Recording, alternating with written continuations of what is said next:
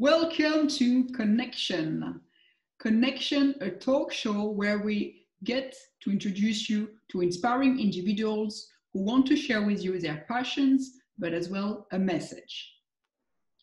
About Connection, if you are new to the channel, remember to subscribe and turn on the notification. Like this, you know, each time a new connection is out, you know it first. Today in Connection, I'm glad to introduce you to Paul Delmas. Paul has over 30 years of experience as an executive within one of the biggest company, a food and drug retailer in Canada, a 50 billion company of sales, the Loblaw Companies Limited.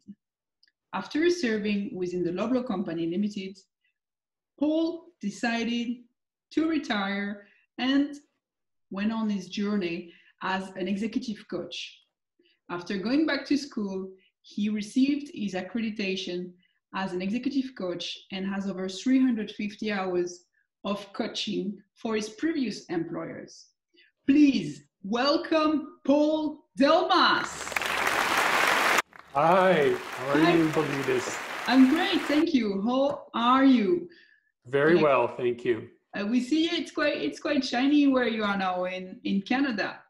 Yes, I'm in Toronto. I'm actually in a suburb of Toronto called Oakville, Ontario. So, okay, and it's nice and sunny today.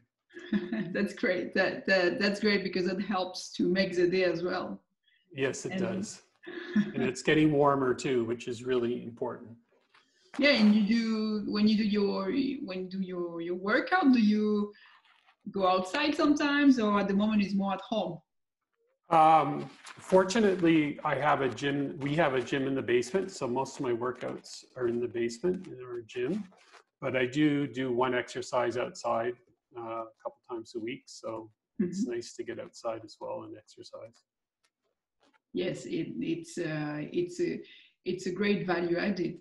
And Paul, actually, tell us more about yourself, your background, and what did you choose to become a consultant as an executive coach? Okay, thank you. Yes, so I first, when I graduated university, I spent 5 years in public accounting, and then I joined Loblaw Companies in 1988, and I joined in the finance area of the business. Eventually, I became CFO of our Atlantic Canada business, and myself and our family, we moved to Halifax, Nova Scotia, where Raman Sharma went to school. So, spent 14 years there. I was fortunate. During half of that time, I got asked to move into merchandising. So I learned category management and was responsible for what we call about our center store category. So grocery, frozen dairy, health and beauty. And I did that up until 2007. And then at that time, I got asked to move back to Toronto and became vice president of pricing analytics. And then I did that for a couple of years. Then I managed our sales and promotional programs. So all the flyers that we have as a grocery retailer across Canada. So there's over 1,000 grocery stores that Loblaw has. So I was managing the promotional program. And then I took on space planning, which is where does our product go on the shelf? And all our, what we call our planograms. So did that for the last sort of 6 or 7 years. And during that time, we did a huge system conversion, and we went on to SAP, which is the largest enterprise-wide software in the world. And that's a huge journey. It was $1 billion expense. And so with that, my role reported under supply chain. So I reported under supply chain for the last 6 or 7 years of our business. And then when I was getting ready to retire, I had been I had been coaching a couple of people, sort of little more like mentorship, and I was really enjoying that. And I was really, getting this deeper connection with, these people that I was working with. And I could see, certain results that these individuals are being able to achieve. And I was really, really feeling that it was benefiting me as well. And I was getting a lot out of these relationships. So when I worked through my retirement, I said I'd like to continue to consult. And that was agreed to. And I said one area I would really like to do is to coach, because I felt there was a bit of a void in grooming future leaders in the business. So that was thought was a really good idea. And so I do a couple of things with my former employer. I am an executive coach now. I facilitate a leadership workshop, as well as I do some work on diversity and inclusion within the supply chain umbrella. So, so that's why I sort of came into coaching. As you mentioned, I was coaching, but I thought I should get better discipline and more knowledge about the field. So as you said, I did go back to school, and I became a certified executive coach. And actually, Paul, what would be the difference between coaching and mentoring? Coaching, so mentorship is a lot about the mentor, not so much about it's sort of the mentee. You're sort of, as a mentor, you're sure telling the mentee, based on my prior experience, I think you should do this, or you're giving advice. And coaching is really different. There's really two types of coaching, and coaching, if you look at it, there's sort of like directional coaching. If you think of a sports coach, like a European football or basketball coach, in Canada, a hockey coach, they're giving very much direction to their players. They're saying, this is the strategy we should use in the game. This is, we watch game tape, and this is where, you could have performed differently or done some different techniques. They're coming up with practice plans. So it's very directional. You're telling people what to do. The coaching that I would do as an executive coach under the International Coaching Federation is very non-directional. So it's really about, being a thought partner with the coachee, and using a lot of open-ended questions. You're really trying to promote self-discovery on behalf of the coachee. It's always, it's very collaborative. It's very future-focused, and it's really about trying to have a conversation in which the coachee is really, not really, is bringing the agenda of what they want to cover. So it's not, there's no other agenda other than the coachees. And every conversation, you're really trying to see that, you're getting some sort of result, that there's some sort of forward movement on whatever topic the coachee wants to talk about. So it's very results driven. So, and results focused. So I really like that.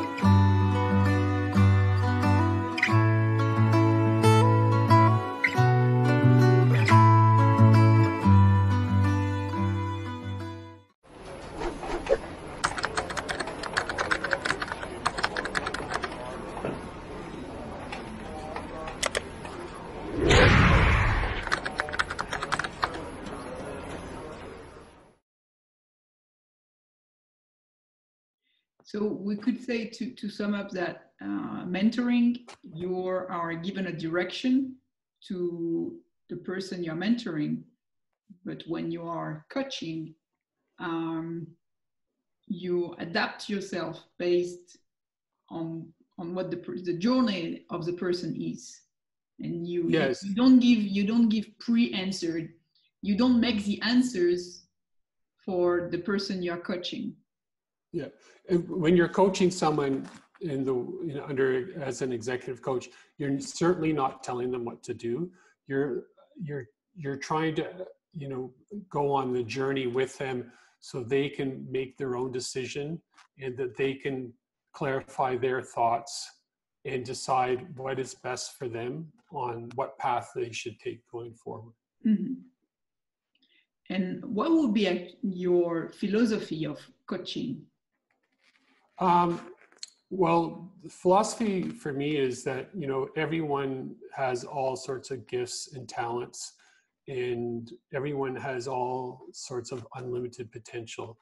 And it's really helping the coachee to explore their thoughts, their habits, what are the routines that may not serve them well at some point, and what is some trying to help them get some new insight so that they can change some of their behaviors and get different results. And I would say, I really feel like I'm like a very appreciative coach, in the sense of I offer a lot of appreciation, recognition, feedback, but also when I see patterns or trends or in what I'm seeing in the coaching, I can offer what I would consider to be constructive feedback. So I really try to keep it honest. One of my mentor coaches has a really good line. He says, if someone has broccoli in their teeth, you have to tell them. And so I really try to make sure that I have to be courageous when I coach and give people feedback. Mm-hmm. I understand. And as a coach, what strengths do you bring to your coaching practice? Okay. Well, I think I bring a few strengths. Certainly, being a long-term executive and working for a large company, you see a lot of situations over those years. So I feel like I have a wealth of experience of typical leadership issues that people would have to go through in their career, some of the challenges, the dynamics of working with lots of departments, leading large teams, even leading small teams for that matter. So I feel like I've seen a lot, and I really feel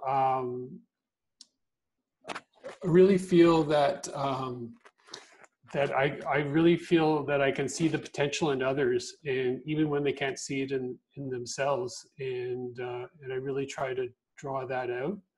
And I feel like I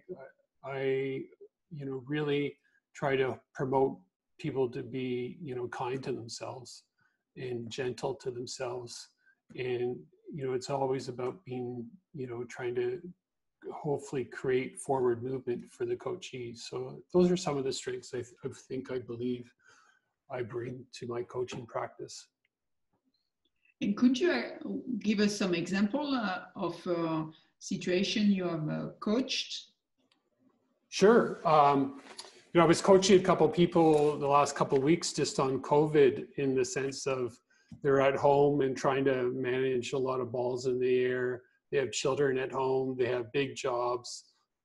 They're just trying to find some sort of work-life balance. And so, that was a topic lately. You could have topics like, someone has to have a courageous conversation with a colleague. They could be doing a presentation and they have some anxiety, or they're not feeling confident. There's, they're trying to get more engagement in their team. There's lots of topics that come up. And I feel, with the training that I received, you know, I feel like most topics I feel very comfortable, and I don't have to be coaching a retailer. I could be coaching anyone in any business. Feel quite comfortable covering that. And you know, we all get stuck on something. We all have a little voice telling us that, you know, we should fear something or we should have anxiety. And so at the end of the day, a lot of the topics are kind of the same. And so I feel very comfortable covering a variety of topics. And talking about COVID, how are you impacted? Did you change or add any of your routine? So in Canada, most everywhere is locked down. So you're only supposed to be, only essential services are operating. So obviously hospitals, you know, grocery stores, for example, you know, there's a requirement that everyone essentially social distance and stay in their home, and that they only go out for basic necessities. You know, you can walk on the sidewalk or walk on the street, but you know, all the parks are restricted, playgrounds, all the schools are closed. They've switched to online learning. So as far as my wife and I and our youngest son is still working, so he works in an essential service, and our eldest is married, and he and his wife live in Midtown Toronto, and they're working from home. So my wife and I are kind of working from home. And we're not as busy as we'd like to be. I have a mother that lives in Toronto, and she's in a retirement residence, and she's locked in her room essentially, and all her meals are brought to her room, and temperatures checked once or twice a day, and they're extremely strict, which is actually a real blessing, because many of the residences in where we live in Canada, many of the residences, like I would say 1 in 5 have had cases and a lot of deaths. So I'm very grateful that my mother's in a residence that's being so well taken care of for, even though it's extremely hard. So I phone her every day and help her, you know, talk to her. Of course, I was going to ask you, yes, do you get to connect with her? Yeah, well, she doesn't have any access to technology, unfortunately. She turns 90 in 2 weeks. Wow. So we're going to set up a Zoom call for that. Awesome. But talk to her every day. So I'd say that's, you know, it's more of an inconvenience right now for us, just like everyone.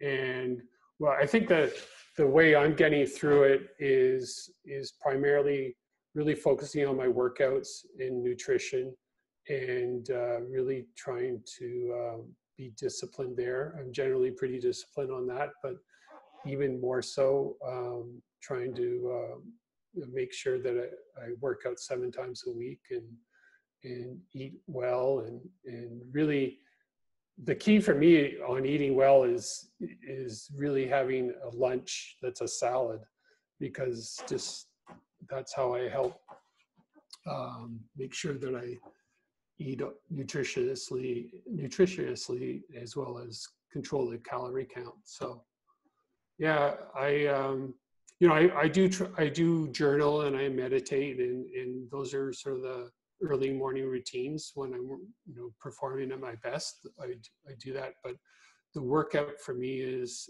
the most important thing, especially right now. Yes, I believe as well that having a morning routine and having it built before the lockdown, before COVID, it's actually really a strength and a positive impact for maintaining us to have clarity and to make us start our day in a positive note. I really believe in the power of having a morning routine, and especially these days, to anchor ourselves and remain focused. No question, the morning routine, it sets you up for to have your best day for sure. And you know, it doesn't necessarily say that I've had some bad habits, because right now there's a little bit of a gift of time, and when you have too much time, it actually can work against you. At least it does for me sometimes. And I find I'm reading the newspaper, or you know, checking the stock market, or doing all that type of stuff way too much. So more and more, I just realize that you need to have more purpose in life, more focus, and yeah. So like everyone else, I'll be happy when the COVID subsides. Yeah, of course. And at the same time, it's great that you are already aware of the habits you should get rid of, because by being aware of it, you're already halfway through.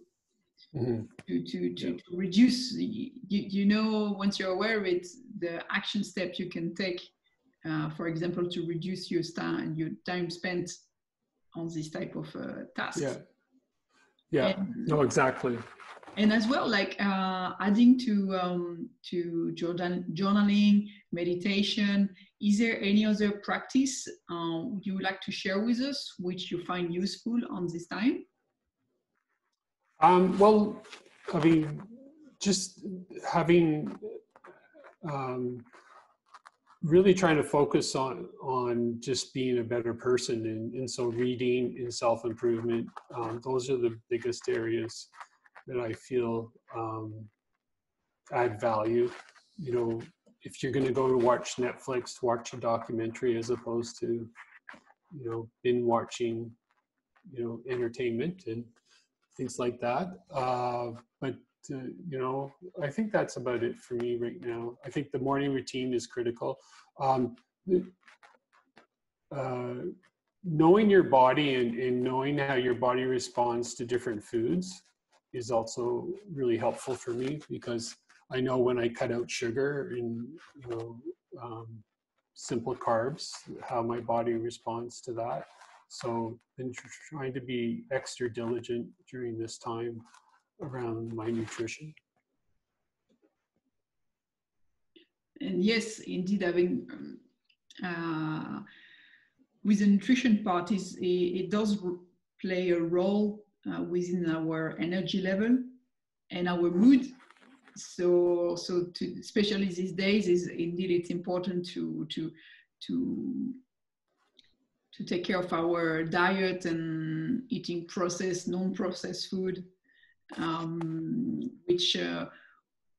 which play an important role, which we have a tendency sometimes to underestimate in our mood and energy level.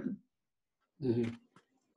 And Paul, as an executive coach, if I'm a business and I would like to get in touch with you to get to know better how you work and to help my business, how do I get in touch with you? There's two ways.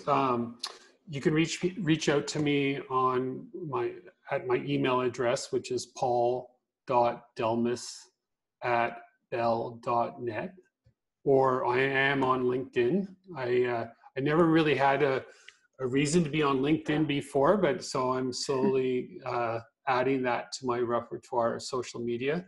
But you can reach me on LinkedIn as well at Paul Delmas. Excellent. Thank you so much, Paul. As well, like I want to make notice like your humility and how humble you are. And thank you for sharing your career path with us. And I'm as well very impressed by, like, you know, the way you decided after retiring that it was not over for you and you wanted to continue. And despite the age, you went back to school and you made your way to something you wanted to do, really. And so this is really inspiring, because For some of us, the message is like there is no age to go back to school, and if you want to, you can go and do your passion. So thank you for reminding us this, Paul. Thank you. You're most welcome. And yes, thank you very much, Paul. Okay, thank you. It was a pleasure. Thank you. And so Connexion, as well. So for everyone, Connexion, support the foundation Gift a Dream. Usually, Gift a Dream Foundation is there to provide education in countries like in India and Kenya. However, now the time has changed. The priority has become food. That's why the Gift a Dream Foundation launched the movement of food parcel. For $2 a day, you can feed a family of 5. So please help us, the Gift a Dream Foundation, but above all, help them. Make a donation today. This was your connection. If you start to like it, please subscribe and turn on the notification like this, when the next one is out, the first one. Thank you. See you next time.